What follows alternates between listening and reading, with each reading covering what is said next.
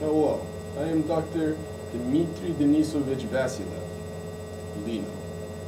I'm here to talk to you about my favorite reptile, the leopard gecko, native to parts of northern India, Pakistan, and that area.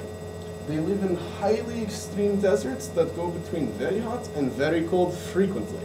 So they have to have adaptations that allow them to live in this and drought conditions.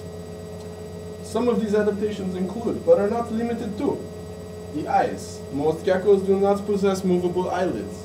Since these live subterranean, underground, how you say, they have eyes that can close. Also, the tail, huge fat storage device. Parts of it can fall off in extreme stress, such as predator interaction, and grow back.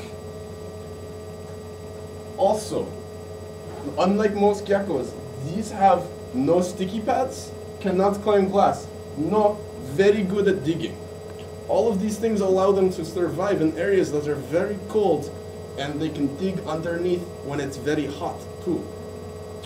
For long periods of time, they can survive off the fat in their tails that they get from eating crickets and grasshoppers, spiders, other geckos, possibly even small little rodents, you know.